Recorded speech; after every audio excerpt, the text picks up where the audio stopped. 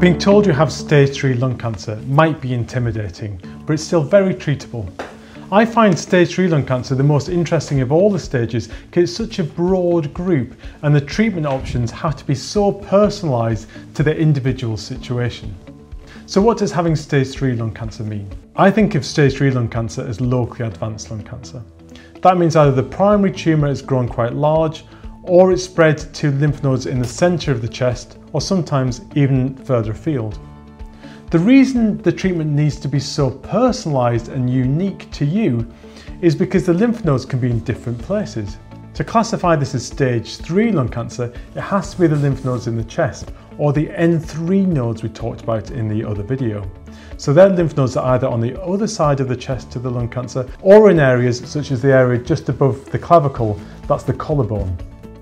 Treatments for stage 3 lung cancer are still often aiming at a cure, but because it's more advanced than stage 1 lung cancer, the treatment needs to be a lot more involved and in some cases a lot more intensive.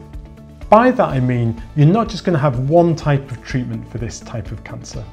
Stage 3 lung cancer always requires a combined approach. The first thing I ask when I meet somebody with stage 3 lung cancer is, could this be resected? Could it be removed completely with an operation?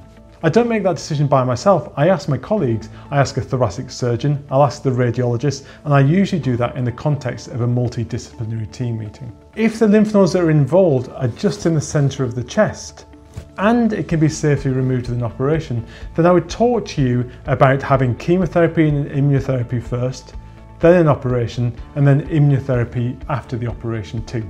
That approach of course requires you to have good lung function and come out of the operation without troublesome symptoms.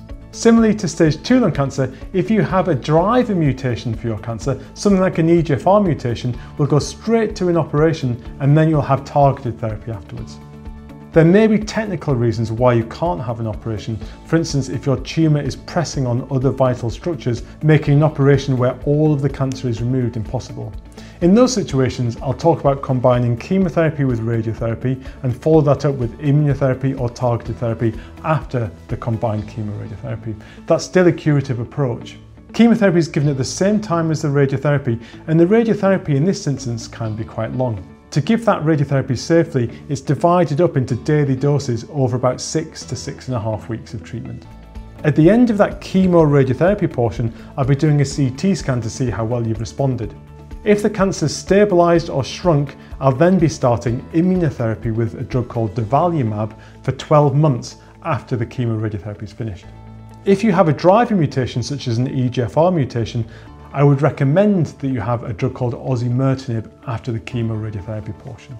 Before starting any treatment for stage 3 lung cancer, you must have an MRI scan of your brain just to make sure that the cancer hasn't spread there. You'll already have had a PET scan to look at the cancer in the body.